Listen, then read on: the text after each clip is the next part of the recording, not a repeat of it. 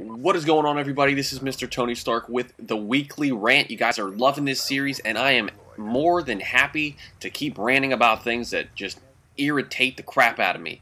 And it's just a perfect timing for this one this week because I just got done playing some Black Ops 2, and I was playing against one of, every single time I play this game, I feel like I run into the biggest D-bag there is in the game, and he's the guy that's running around your spawn, camping you out, shooting you in the back whenever you spawn, coming up behind you, whenever you come into the game, he's hitting you with the kill streaks right off the bat. But that's not what we're going to talk about. The gameplay is some kill confirmed with the shotgun on the map Hijacked. Like I said, nobody cares about that either, so we're going to get right into the topic. As you can tell by the title, we're going to be talking about boosting and the reason people boost. Why is it necessary? What's the point of it?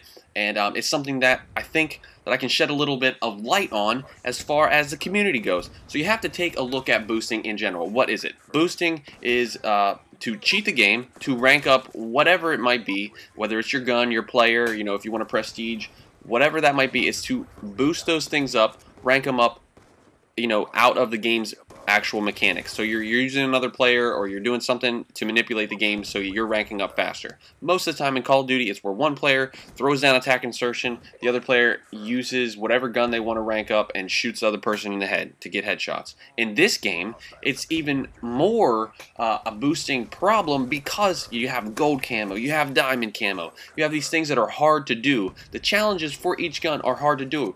That's why I made the little troll video about how to unlock camos, because people are literally trying to find any way they can to unlock these camos, to rank their guns up, to have them gold, to have them diamond, to have, the diamond knife, to have the diamond crossbow. But what is the point? Why do they want to do it?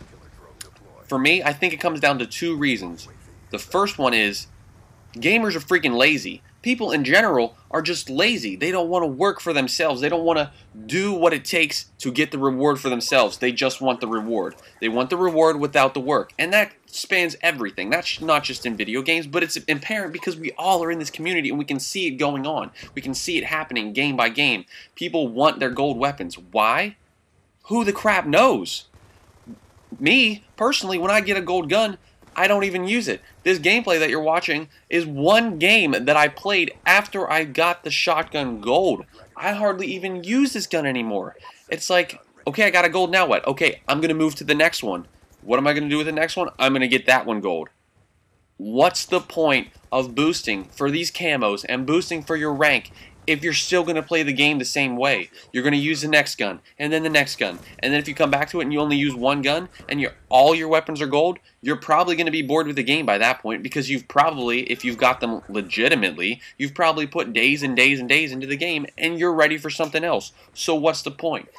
One, you're lazy. You don't want to work for it. Two, it comes down to how the game is set up. The game is built for us to achieve these challenges.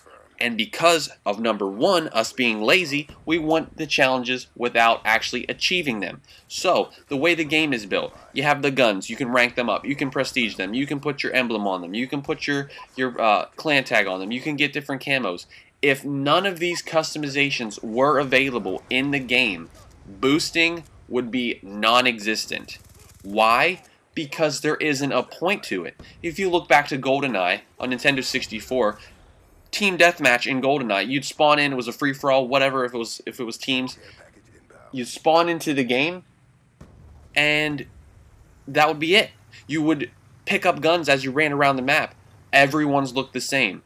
All the guns were equally balanced. Everyone's did the same damage. If you picked up a shotgun, it did this. If you picked up a machine gun, it did this. They all looked the same. There wasn't any, customization. The only thing you could change is how your player looked. You could be one of the different characters in the movie. If Black Ops, if Call of Duty, if Halo, if any of these things, these first-person shooter games were like that, if there was no customization, there would be no boosting going on inside multiplayer. Why? Because there wouldn't be a point. Everyone would be the same. Everyone would be the same level. Everyone's guns would look the same, and it would not be a problem. But because we require customization, because we need these things, boosting has become an issue because people don't want to work for it. They want to have all the fancy stuff, and they don't want to actually achieve what the game has set out. So you have to ask yourself, is it worth it to have these people ruin the game by boosting to get all this stuff so they look cool, just so we can have gold camo, just so we can have this? The answer is yes, of course it is. We want the customization. We want to be able to, you know, make our player as much like our personality as we possibly can. So yes, the answer is we need the customization because technology has advanced. What we don't need is people manipulating the system. Okay, so when it comes down to it, when you see these people boosting, when you see this, what's the first thought? Oh, these people are cheating. These people are doing whatever. Well, it has to do with their personality. It has nothing to do with the game.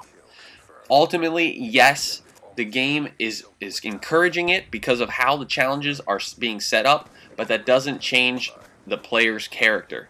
For me personally, if you're a booster and you're a cheater and glitcher in any of these Call of Duty games, in any first-person shooter, you're the lowest end of the gaming, you know, life cycle. You're on the same level as the people that griefed my Minecraft server. I have no respect for you whatsoever, and in fact, I'm sick of listening to these kids and on YouTube and on Twitter and all these people going, oh, I got my diamond SMGs because I boosted in free-for-all, and you know, people hacking to get to 10th prestige. They played 4 hours of Black Ops 2 and they're 10th prestige, and it's just like, what the crap is the point?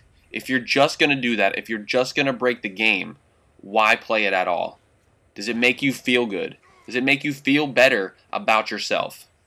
It shouldn't, because you're pathetic. That's it. I'm done. I'm out.